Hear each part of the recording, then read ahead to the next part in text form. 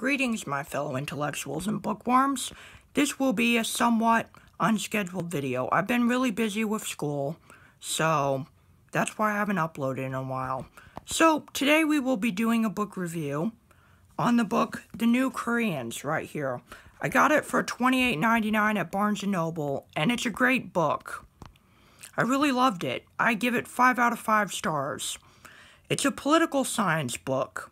And what it argues is that the rise of South Korea means that by economic power alone, South Korea will eventually reunify with the North.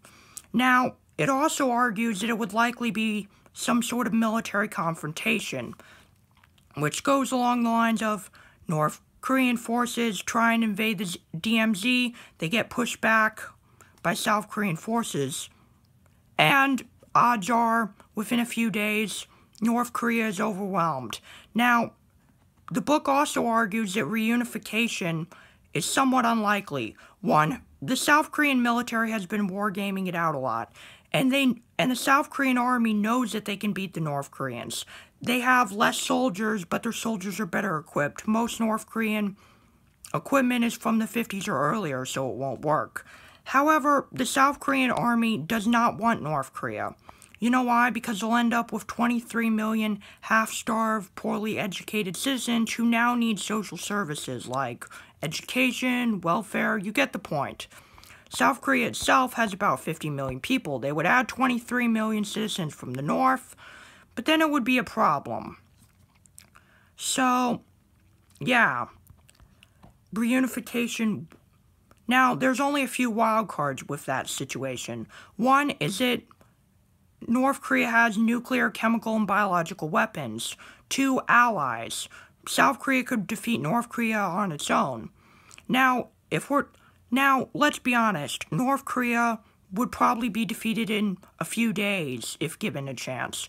But the problem is, now they have a bunch of refugees they need to take care of.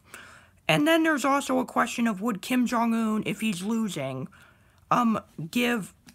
be tempted to use chemical, biological, or nuclear weapons?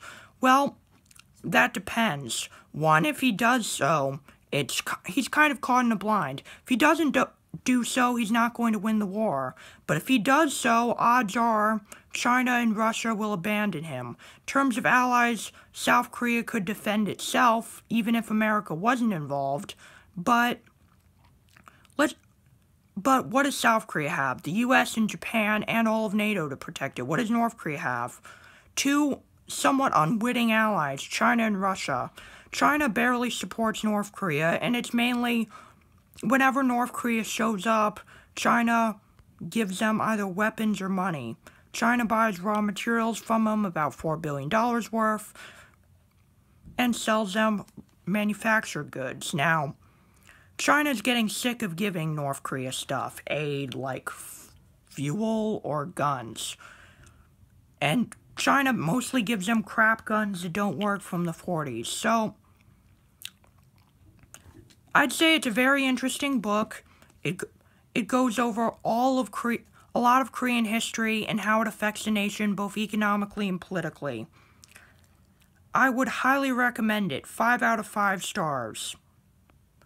Please like, comment, and subscribe if you have not done so. This has been another book review from Sean Hartnett.